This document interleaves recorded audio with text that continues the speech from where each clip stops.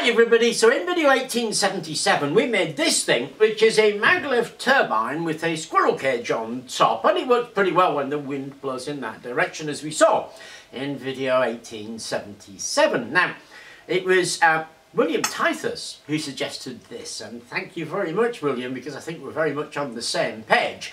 He said, well, what I noticed, Rob, was that these vanes here, they have an aerodynamic shape, and yes they do, they have a curve like a wing. So they will capture the wind in a drag, which is how these kind of turbines work. They're basically hitting little buckets and pushing it around. And of course, because it's a wing, then we're getting the wing flow on the other side, because wings create lift. And it doesn't really matter that much where that wind direction is. When we bring it in one direction, it'll turn the other way. We put it in the other direction, it'll turn the counter rotation way. So, lots of information all of a sudden, but why bother choosing this? Why not just use something more appropriate? You know, like maybe an Agrinsky or something like that. Well, I obviously have a plan for this, and I'm kind of working toward that plan.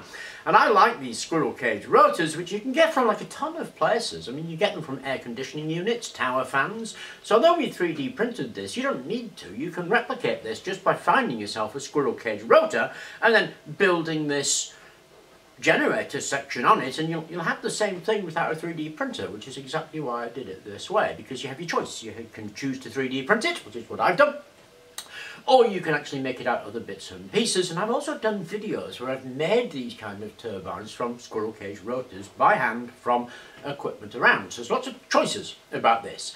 But the main reason I did it this way is I'm going to show you now. It's kind of fascinating. What I've got, where are we? Here we go, is a fan. And I'm going to blow that air straight down. And what I want you to look at is that there, that little LED. So let's do that.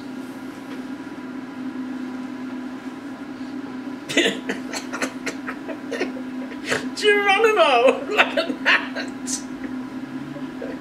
That's actually pretty awesome.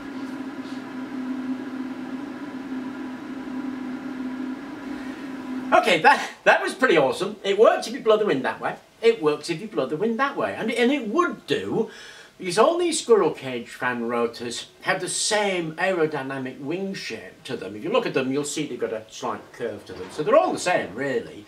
There's no real advantage to 3D printing as to finding one yourself in theoretical terms.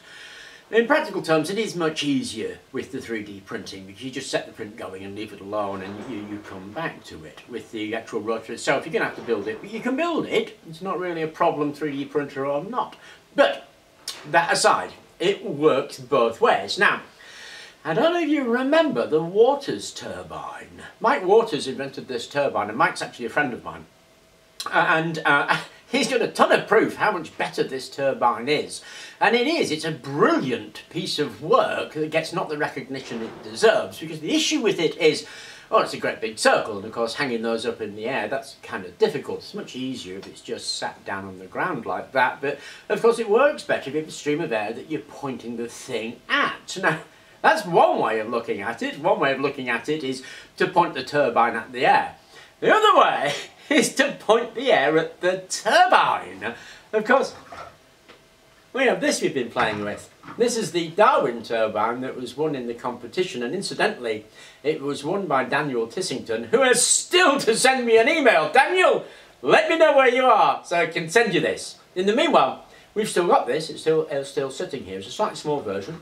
But of course what it does is collects the air from every which way and points it one way, straight down here. So conceptually, here's the idea. We take the Darwin wind turbine, we sit it straight on top of the Waters turbine, and what we've got is perhaps one of the best wind turbines in the world that we'll be able to do that with. Now, there's a couple of things we need to do. We need to make a bigger version of the Darwin wind turbine, obviously sit on here and point in there.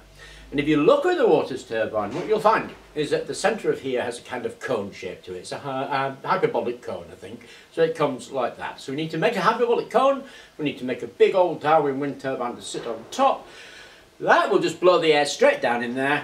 The airflow will give it a push because it's actually lift, and that lift is constrained in that direction. So we can put that whole section in a shroud to prevent it being interfered with, and the wind will come down and blow out and turn it, and it should be super efficient. So I'm really quite excited by that as a way to go. Of course, there are always ways to go with these things, and there are lots of choices you can make about them. All I'm talking about is the choices I'm making in order to get an efficient wind capture device that can generate all in one. So that's where we're going with it. I wanted to point that out to you because lots of great comments, of course, from people on video 1877.